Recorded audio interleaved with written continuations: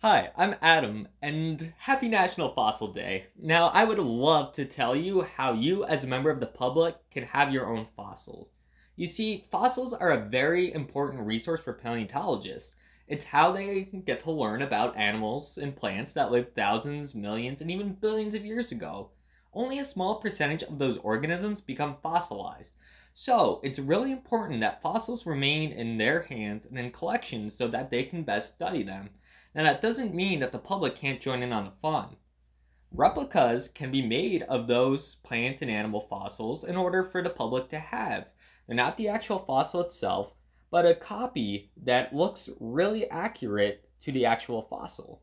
This one is from a Tyrannosaurus rex. I received it at the gift shop at the American Museum of Natural History when I was about 6 years old. My parents understood that it wouldn't be good for me, a 6-year-old kid, to have a real fossil. The paleontologist could have that one, but I could have this instead.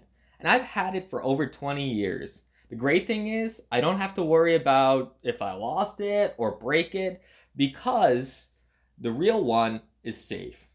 This replica will stay in my collection for educational purposes, and I hope that if you decide to have fossils, that they are replicas as well. Thank you, and enjoy the rest of National Fossil Day.